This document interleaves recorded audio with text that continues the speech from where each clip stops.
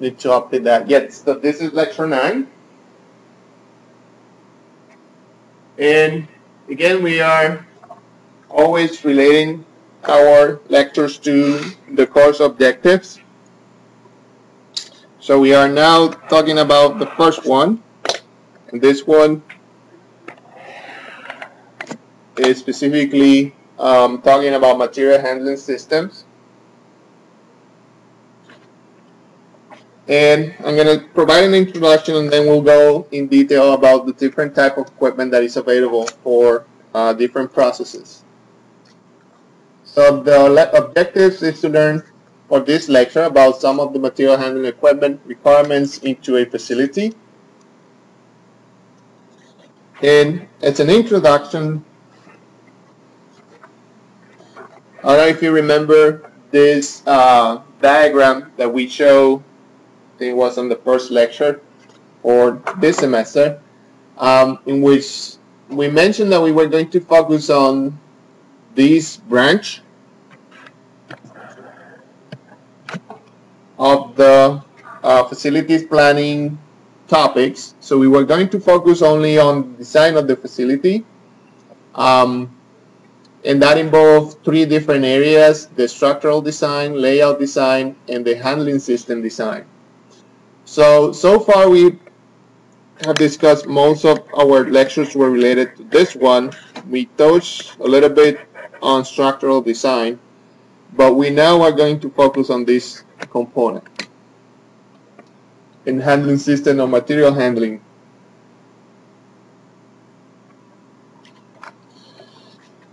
So there's 3 components for material handling.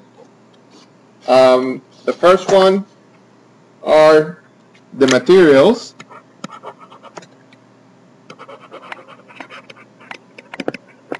which are the products, items, substances, and or people which are being moved, transported, or physically relocated.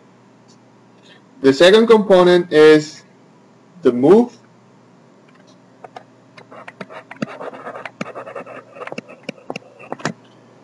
which is the origin, travel path, destination, frequency to be made. So some of the product might need just to move from point A to point B with a very specific track. But some of them might need some more flexibility. They might need to go to several stations. So you need to know the type of move that you have to make in order to plan for the material handling. And then finally, the method,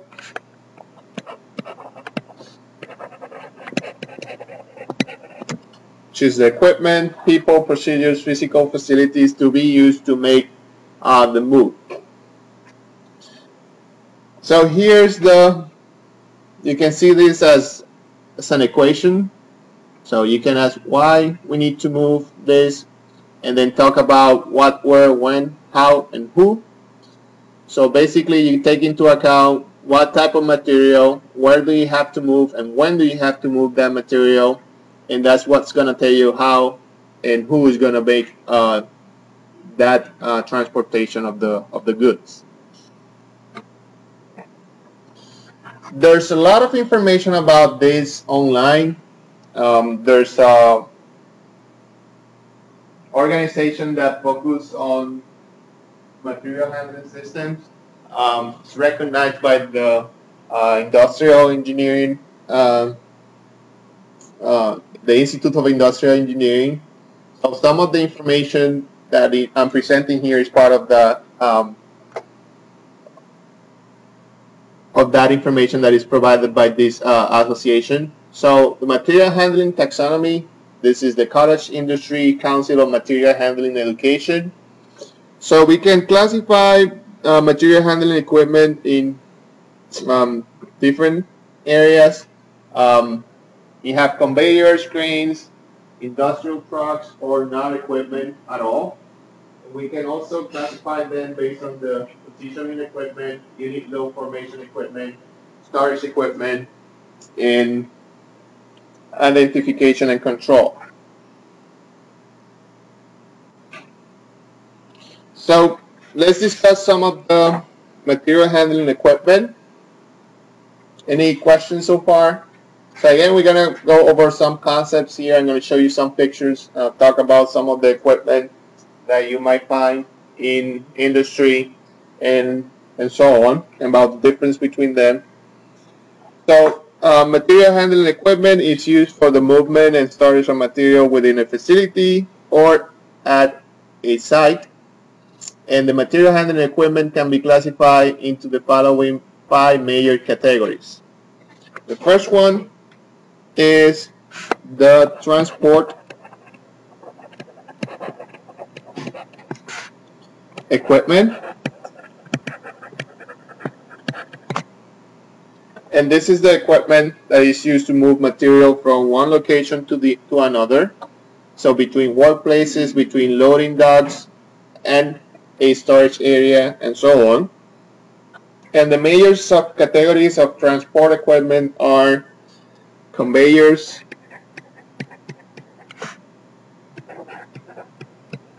and if you haven't seen a conveyor in the industrial facility, you just have to go to the HEB, and the idea is the conveyors that they use to move the items when you're going to pay for your food.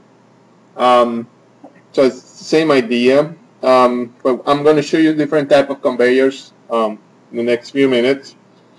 Then we have cranes,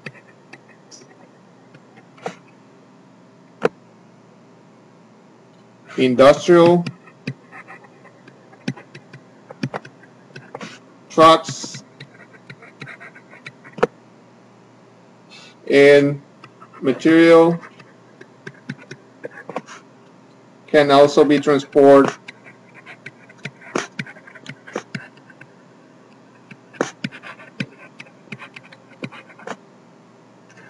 using no equipment.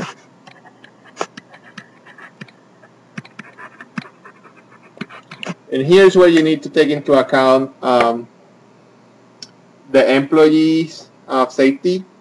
So there might be some cases in which you can have the operator moving some of the goods from one place to another, but you have to be careful. You don't want to get the employee injured, so there will be some of the things that you need to consider for such type of decisions, and we're going to talk about that also in this course. So that's the first category, the transport equipment. The second category is the positioning equipment.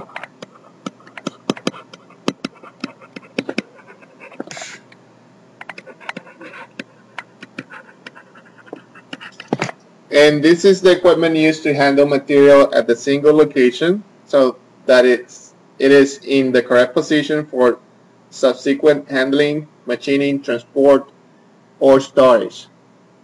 So you can think about the cranes, for instance. So you can hold that particular component and you can keep it there, perform some of the operations to it. Unlike transport equipment, positioning equipment is usually used for handling at a single workplace, and material can also be positioned manually using no equipment. The third type of material handling equipment is called the unit load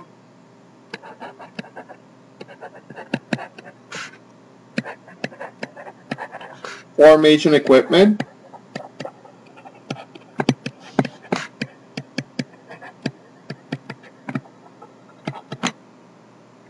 And this one is used to restrict materials so that they maintain their integrity when handled as single load during transport and for storage. So if materials are self-restrained, for example, a single part or interlocking parts, then they can be formed into a unit load with no equipment.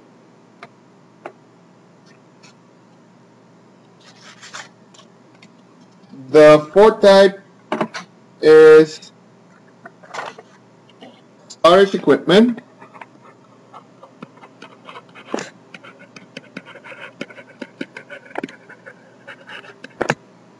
And this one is equipment used for holding or buffering materials over a period of time.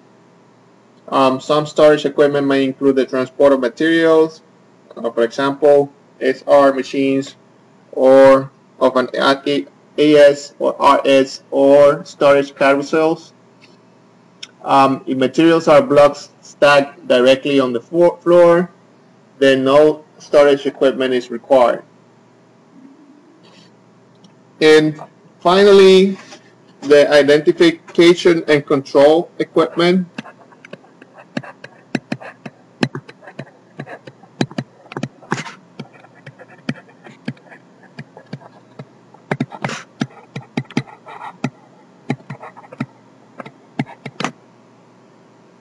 So this is the equipment used to collect and communicate the information that is used to coordinate the flow of materials within a facility and between a facility and its suppliers and customers. RFID is one of them. So you have sensors basically scanning the barcodes of these components, and in that way you can say, okay, these components are located in this area, or we are doing this flow on this particular area of the facility, and so on. So the identification of materials and associated control can be performed manually with no specialized equipment. So in addition to having these scanners, sensors, and so on, we can also perform these tasks manually.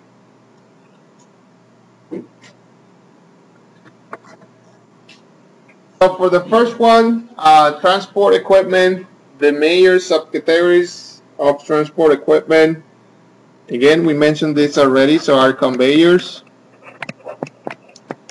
which is the equipment used to move material over a fixed path between specific points. We have cranes,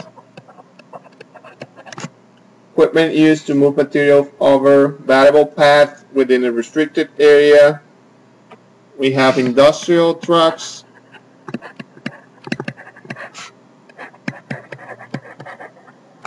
which is the equipment used to move materials over a variable path with no restrictions on the area covered by the movement. Unrestricted area, so the forklift is one example of those. And no equipment.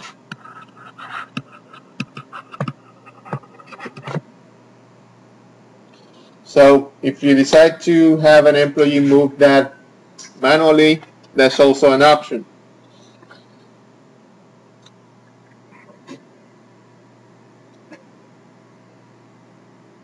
So for transport equipment, we have three areas: cranes, variable path, and plus a restricted area. So that's what we're trying to represent here. Conveyors have a fixed path, so we're representing that with this line. And industrial trucks have variable path and unrestricted area, so they can cover more space.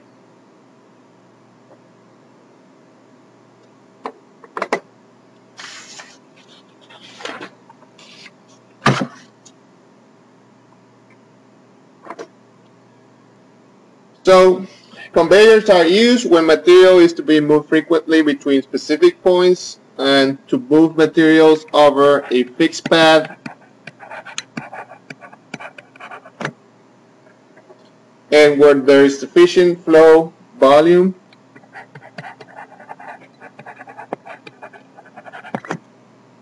to justify the investment for the equipment.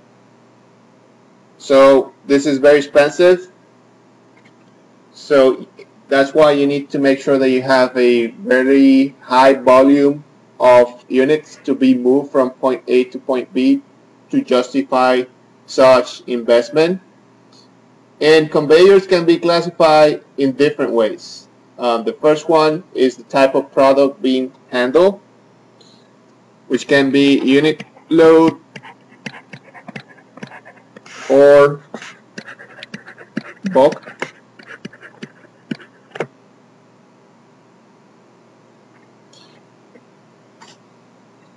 Can be classified also based on the location of the conveyor and whether or not loads can accumulate on the conveyor. And just to give you an idea of different types of conveyors, here's a list. So as you can see, there are multiple options. Can go from wheel conveyor, roller conveyor. These two I've seen in stores a lot when you have to move load. Chain conveyors, slack conveyor, flatbed conveyor, those are all used in the industry. These type of conveyors right here are the vertical conveyors. These are more used when you have to move like materials such as rocks or materials used mostly in construction industry, and so on. So we can talk about some of them. So here we have an example of a chute conveyor.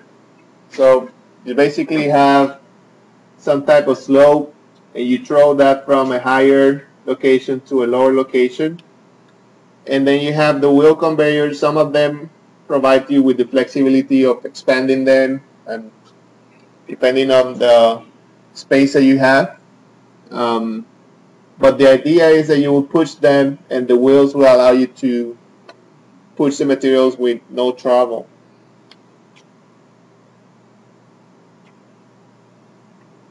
So the gravity roller conveyors, difference between this one and the wheel conveyor is instead of having wheels here, you have some rollers, cylinders that will allow you to move the items.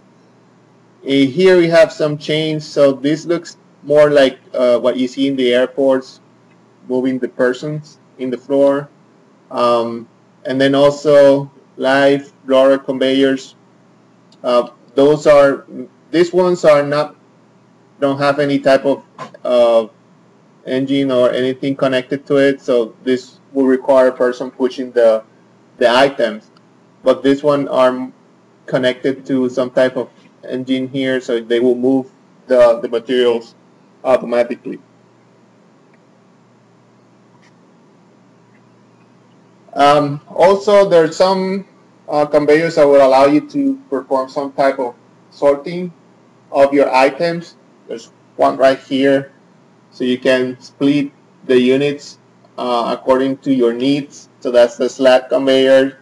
We also have one called the magnetic belt conveyor. So some of the things that you move are going to be stuck into the belt, so you can move them. That will depend on the type of material, of course. And then the final one is the flat belt conveyor.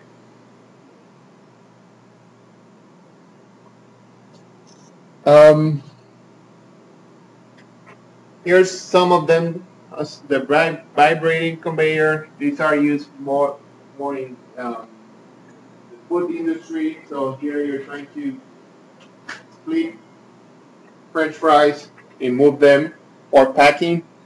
There's a bucket conveyor here. So you're trying to. These are used in construction. So you're basically moving the materials up to another storage. And then the forward position belt or the throw-up belt conveyor.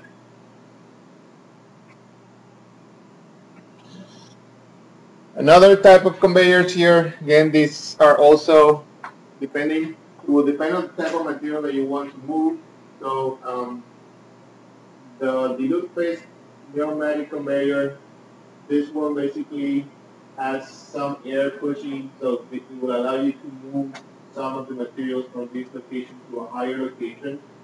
The screw conveyor, well, the design tells you that inside this tube you have something like this that will allow you to push some of the units up or the materials up. And the carrier system pneumatic conveyor, this you can see if you go to a bank in the auto service, you'll see that they have these capsules going with air. That's what this conveyor is.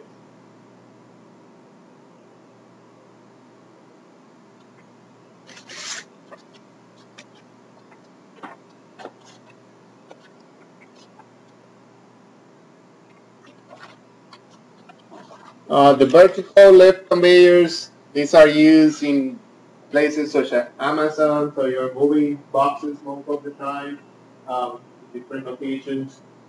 Hard on tracks conveyors. I've not seen this a lot, but um, you basically, the idea is that you have a small car moving through these rails, and you would push the car um, over the rail to move the item. In reciprocating vertical conveyors, this looks more like an elevator type of transportation device. So you have a lot of interaction with employees, operators in this type of conveyor.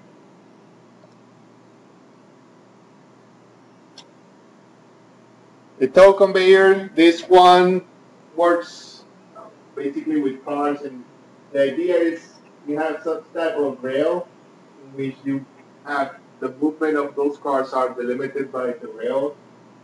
So you basically push the cars on using the same track. Trolley conveyors, those are handy, so you put the items and you'll move with that change.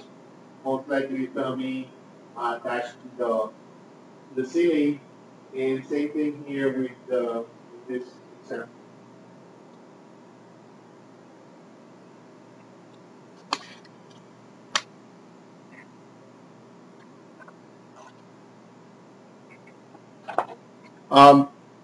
Power and free conveyors, those are kind of similar to this one, to the trolley conveyors. This give you another type of configuration. This one might allow you to hold more heaviest items. Same thing with the monorail. And this ones are used in airports a lot. These are the sortation conveyors. So depending on when you're going to send the item, you have the same input location, but you know that these items are going to go to different locations. So you have some type of device that will tell you how to sort. Most likely it's going to be a barcode or a tag. So it will send the items to the corresponding rail according to that information.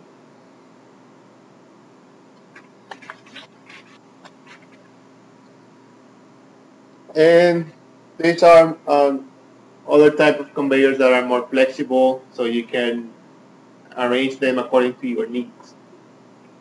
So this is the pop-up device and the sliding shoe sorter.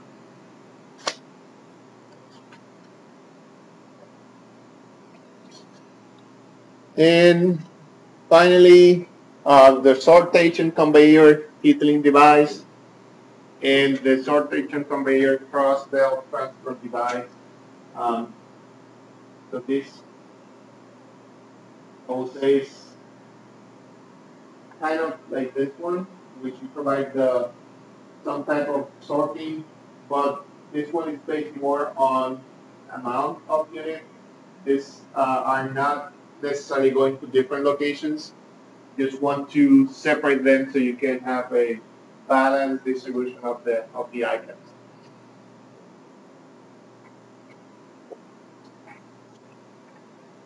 Okay, so those are some of the examples for conveyors. Now we are going to talk a little bit about cranes. So general characteristics of this type of equipment are the following. So these are used to move loads over variable, can be horizontal or vertical paths within a restricted area. And they are used when there is insufficient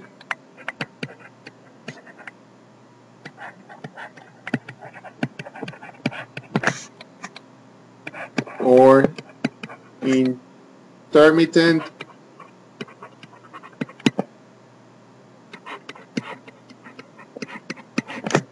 flow volume, such that the use of a conveyor cannot be justified. Okay, so you see now the difference when you can have a conveyor or not. Again, for a conveyor, you need to justify that you have a high volume so you can take the investment. When that's not the case, then you have to look at other options, such as a crane. This one provides more flexibility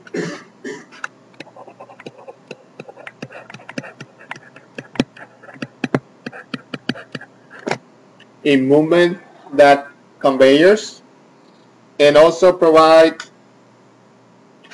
less flexibility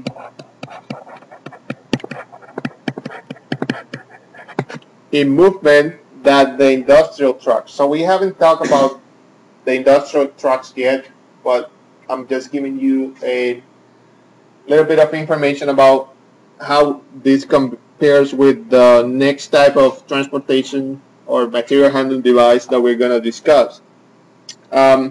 Loads handled are more varied with respect to their shape and weight than those handled by a conveyor. And most cranes utilize hoists for vertical movement, although manipulators can be used if precise positioning of the load is required.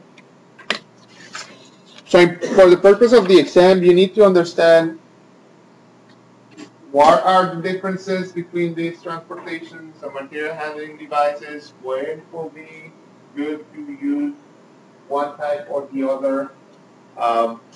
You don't have to memorize the specific type of conveyor name, so I'm not going to show you a picture and tell me what's the name of that conveyor, but you need to understand the advantages or disadvantages of each one of them, okay, and when to apply some of them.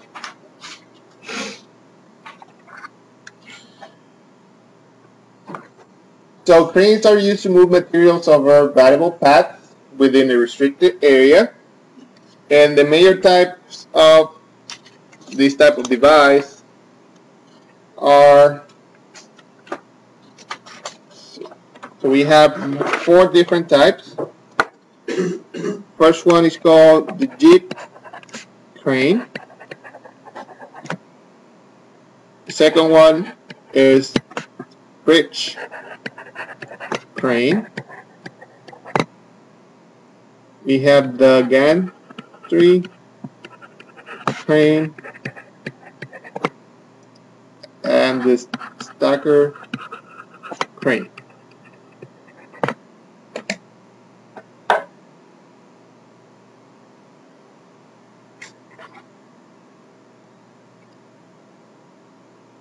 And this picture basically shows you the type of crane that is located in the warehouse.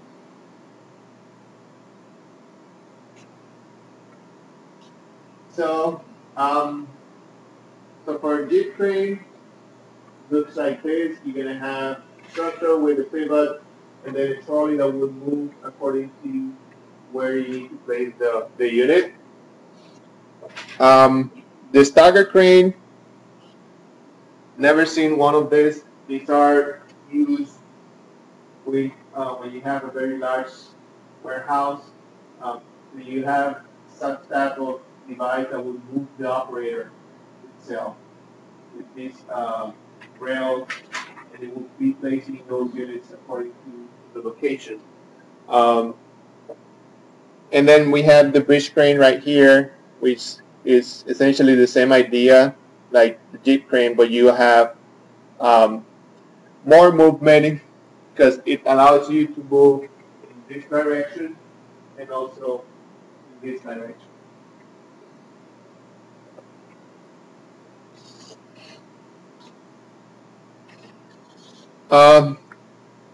The gantry crane, again, different type of structures, but they change the same idea. You have some type of hanger and some type of structure that will hold that hanger, and you will locate this, provide you, some of them provide you with wheels that will allow you to move them according to where you need them to be placed. Some of them are going to be fixed, like these two, And this one has two um, structures that will occupy more space actually than this one. So again, it will depend on the type of art and the requirements that you might have for your product. So that's some of the examples for cranes. And again, you will see most of them located in warehouses for the facilities. Not, I would say, not. You will not see this in a production area. Most of them are going to be in the warehouse. Then the industrial trucks. These are used to move materials over variable horizontal paths with no restrictions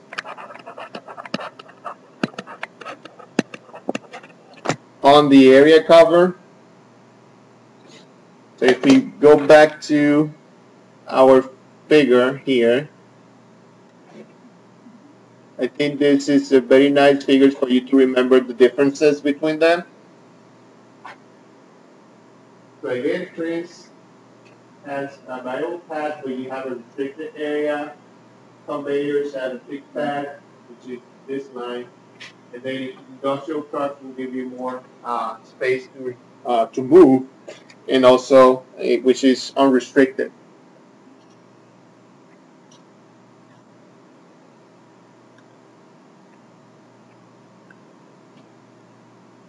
So provide vertical movement if the truck has lifting capabilities, and use when there is insufficient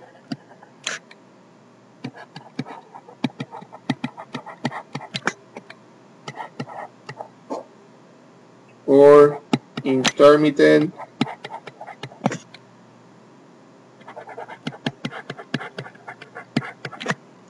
flow volumes such that the use of conveyor cannot be justified. This is the same bullet that we had also for the cranes.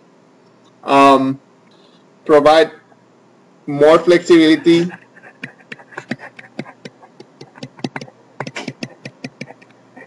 in movement than the conveyors on the crane, and not licensed to travel on public roads. Commercial trucks are licensed to travel on public roads. So this type of material handling device will not be allowed in public roads. So, and what we are talking about here are the forklift. Most of them are related to forklift, but we also have some of them that are not powered or with an engine. So here are different types of industrial trucks. As you can see, there's also a lot of options. I don't know if you're familiar with this group right here. These are the automatic guided vehicles. So this one would not require an operator. They are going to be programmed to move the items from one place to the other in the facility without the assistance of an operator. So that's the AGV vehicles. So here are the ones that you will see in not necessarily in facilities, but also in different areas.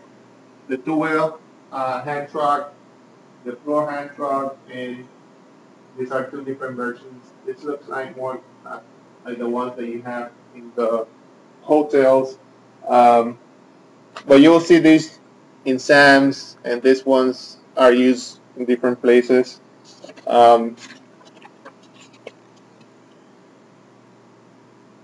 Then these are more industrial type related forklifts.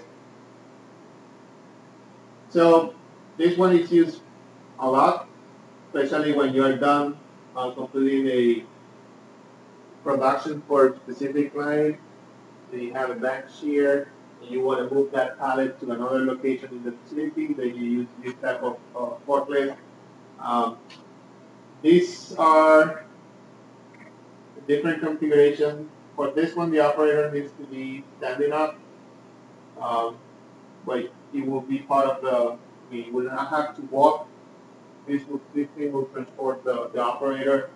But this one is a similar version like this one, but you don't have the forks and so on. These are more common. Pretty sure that you're familiar with this one. Forklifts allow you to move the items up and down.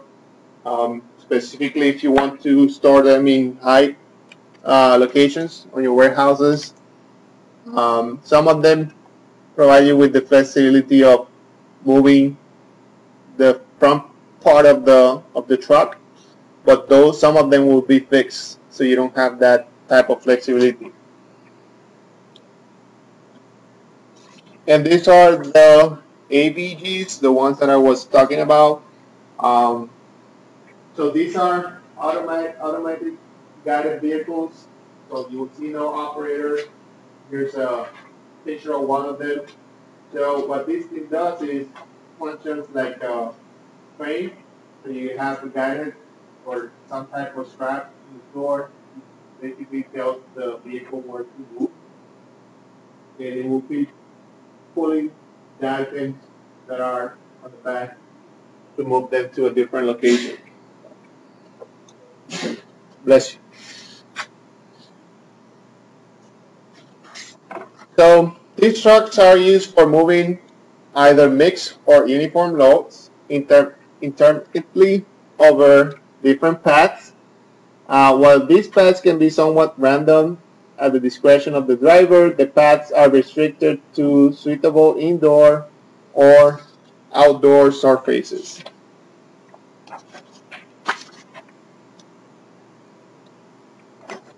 The industrial trucks provide not only a means of transporting materials, but also provide a means of accurate lifting and stacking. Appropriate tooling for the truck permits users to lift not only the pallet, but a wide array of specialized loads. For example, rolls of carpet are easily moved via an industrial truck by replacing the standard fork with a single tube.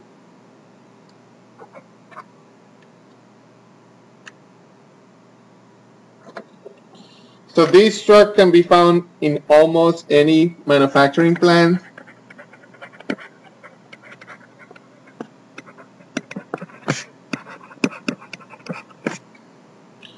Loading dock,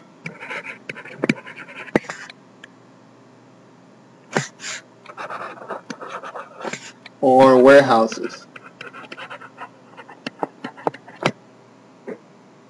The internal combustion trucks are at the advantage of outdoor use.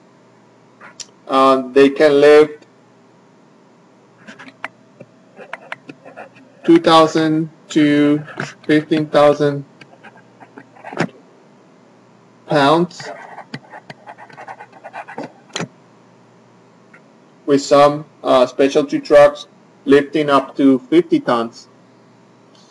And they can lift up to 20 feet in height and can operate on gasoline, LP gas, or diesel.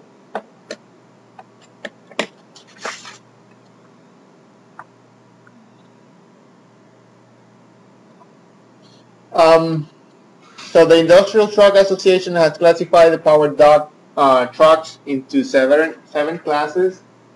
And here are the 7 classes: electric model rider trucks, electric model narrow aisle trucks, electric model and hand truck, internal combustion, and so on. So there are different classes according to this classification. Each of the classes are divided into lift codes, and we have a tutorial model listing. I'm going to show you that in a few minutes. So the first 5 classes are the most common. These 5 classes.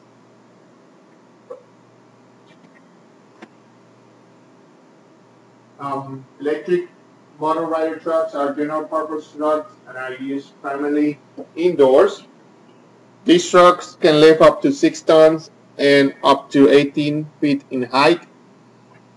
The same type, but when you have a narrow aisle truck, are used in narrow aisle applications. These trucks are used primarily for storage retrieval in applications similar to the ARS functions, and they can easily lift from 2,000 to 4,500 pounds and a height of 40 feet. The internal combustion trucks have the advantage of outdoor use, so they can lift between 2,000 and 15,000 pounds. They can lift up to 20 feet. And the internal combustion trucks are the advantage of the outdoor use. So these bullets are repeated. Sorry, I apologize. This shouldn't be here.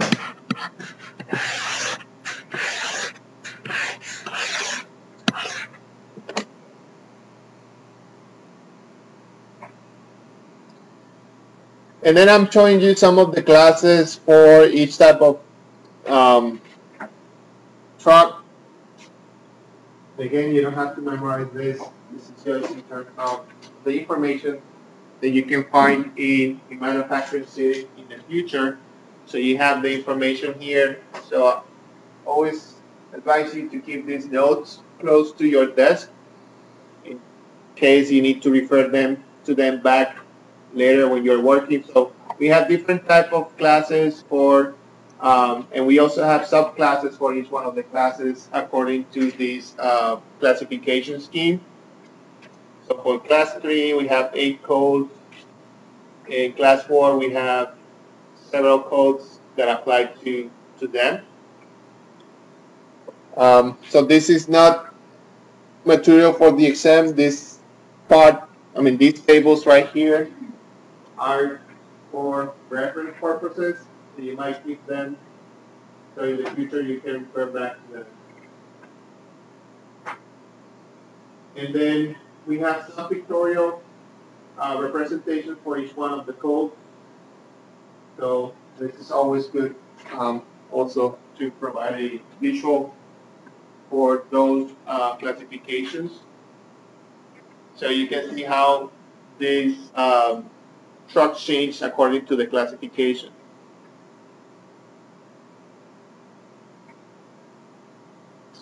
And you can find additional information about this in this webpage.